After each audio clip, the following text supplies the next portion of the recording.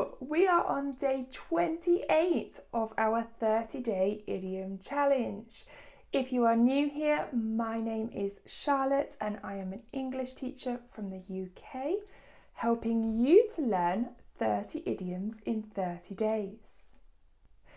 If you have missed any of the videos so far and you would like to watch them, head down to my description box where you will find all of the videos that we have already done.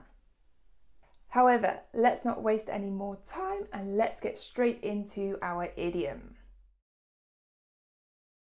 Today's idiom is to be a far cry from something. Any idea what it could mean? And no, luckily there is no crying involved. We do not have to cry and go very far away. No, don't worry. Instead, let's take a look at an example sentence and see if you can understand what it could mean. This holiday villa is a far cry from the pictures on their website. What do you think it could mean? To be a far cry from something means for it to be very different from something.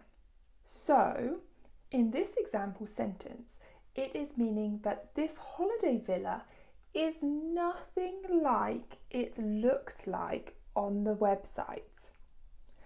Maybe on the website the photos looked amazing, but in reality the holiday villa is not very nice at all. Quick note, in this idiom there are two things which you can change. One, the verb conjugation of the verb to be. So for example, it is a far cry. It was a far cry. Blah, blah, blah.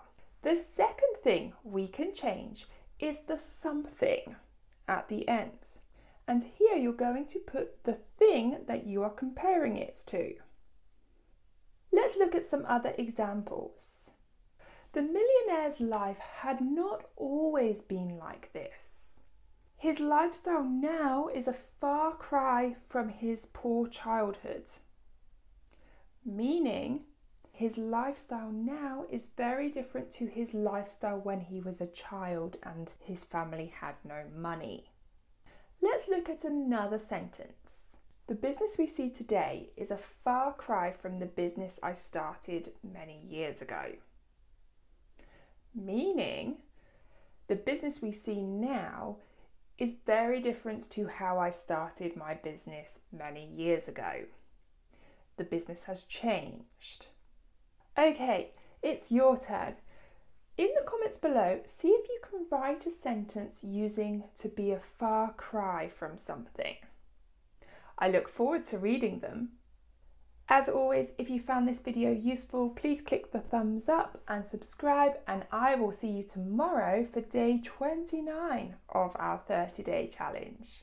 Have a fantastic day and bye for now.